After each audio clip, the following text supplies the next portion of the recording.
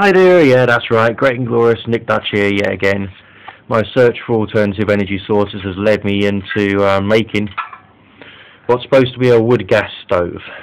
Don't laugh, I know it's a coffee tin and a old baked bean tin with a jam jar lid which I've turned upside down and cut holes out of the inside, and that's being held together by a coat hanger.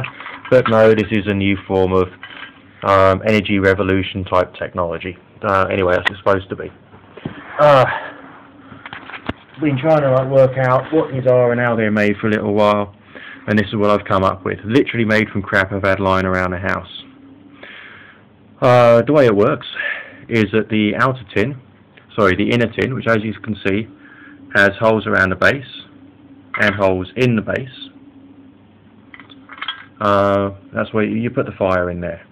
You know, put some firelighters, a couple of twigs and all the rest of it, start a fire going, then add more fuel. Then as that can sits inside this can, which has got a string of holes on the bottom which allows airflow, so that the fire underneath can then sort of start going. The inner can then heats up.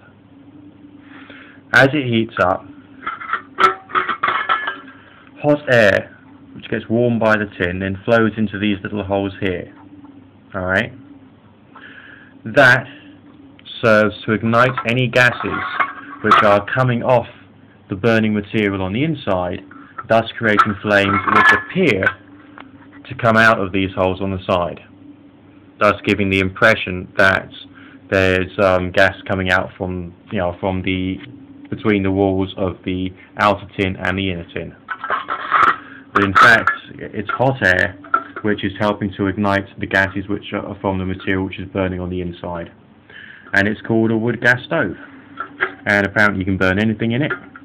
There is a myth that you have to light the fire from, got to fill it up first and then light it from the top and let it burn down. The reason I think that's a myth is because it doesn't make any sense.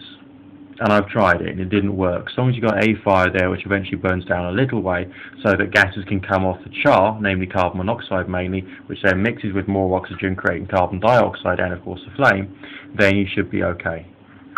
So I'm going to try it again probably tomorrow. And I've been, if you look over there, got a small pile of kindling from bits of broken wood, and I'm going to play about with it. So there you go. The energy revolution made from one Turkish coffee tin or Greek coffee tin, a baked bean tin, an upturned jam jar lid and a bent coat hanger. Don't use them indoors because the carbon monoxide can kill you. So and also you'll probably burn your house down or your flat or your caravan or whatever, but that's it. That's a fire. Maybe I'll have a video of it later on.